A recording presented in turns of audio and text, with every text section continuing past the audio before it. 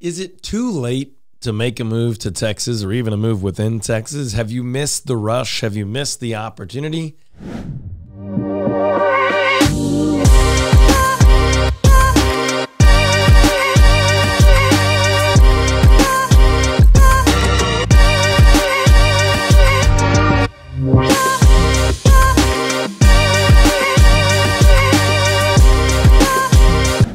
Well, I hate this answer, but it's a little bit complicated. In short, I'm going to say no. There's still tons of opportunity in big cities, small towns, jobs, and just pretty much the full spectrum of opportunity here in the great state of Texas. But the more complex answer is some of the initial gap from West Coast, Northeast, even Midwest in relative cost of living and sort of the initial discovery. I mean, there's no like start point to this. People have been moving to Texas for a long time, but there was a period where even the governor of Texas, Rick Perry, was running ads in California saying, come on down, things are nicer here. And of course, that just depends on what you're looking for. But all that to say, relative cost of living has gone up a little bit in most areas of Texas, not everywhere. Now, it's gone up other places too. So that relative term is where it gets a little complicated, where one thing compared to another thing is tough when both things are a moving target. But all that to say, there is still a massive surge of people moving to Texas from other parts of the United States, even other parts of Texas, but primarily other parts of the U.S. and then really outside of the United States. So you obviously haven't missed the boat. There's still houses here. There's still land here. There's still jobs here. There's still higher education and incredible opportunity here. But it's changed a little bit, right?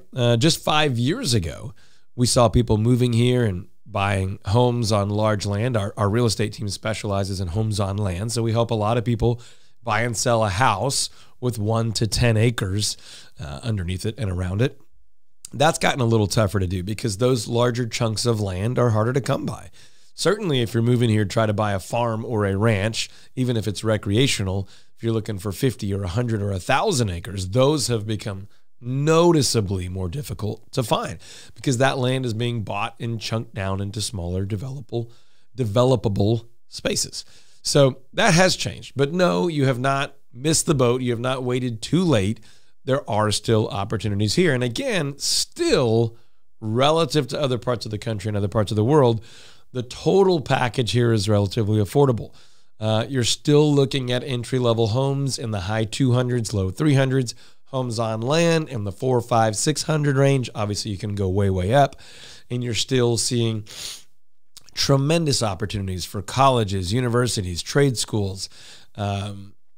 The job market here is as attractive as just about any other market in the United States with a lot of technology, oil and gas, banking, creative. We've got video game companies here. We've got, industries and trades, really running the full spectrum. Home building is booming. Land development is booming. Commercial growth is booming. After a post-COVID restaurant kind of a challenge, we're seeing some expansion even in retail and entertainment and hospitality industries. So, the North Texas region specifically has really, really been doing well. You look south to Houston, and oil and gas was struggling for several years, and there's been a resurgence and what looks to be a sustained period of growth for the oil and gas industry, as well as many others. You look at major cities like Austin and San Antonio, and there's reason to believe there will be continued sustained growth there as well. Now, locals in those markets aren't really loving the massive growth, but if you're moving from out of the market, you happen to be someone like an Elon Musk or a Joe Rogan, then Austin seems to be looking really, really attractive. Even big companies like Apple and Facebook are increasing their presence in cities like Austin and Dallas, and really all across Texas. Now, you're thinking small town, you're thinking a little bit more rural living. Some of the smaller towns are now mid-sized towns, as we've seen massive population growth in the area. And with that comes the expansion of school districts, the expansion of our highway system. We're even seeing for the first time in a while a new lake just north of DFW, Lake Bodark, in the Bonham area northeast of McKinney, where our water systems, the demands on our infrastructure are greater than ever. And so we're seeing the installation and development of new water district lakes. They'll be recreational as well. But just expansion and growth and opportunity all over Texas. Obviously, we are in the Dallas-Fort Worth area, so feel free to complain in the comments, as many of you always do. But that's where we are. That's where we have the most information. But really, across the great state of Texas, it's still an unbelievably attractive place to move your family, yourself, or your company. Now, we've got another video on our channel that we did not so long ago about the incredibly attractive reasons to move a company, small, medium-sized, or large, to Texas, period, but especially the Dallas-Fort Worth area, and how hundreds of others have done that. So make sure you check that out as well.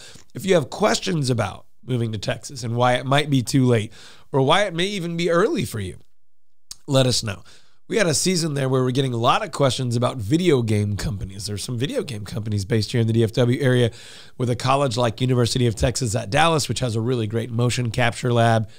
There's some cool things happening there. But if you have questions about any of those specifics, let us know down in the comments. We'll answer them there, or maybe we'll shoot another video for you.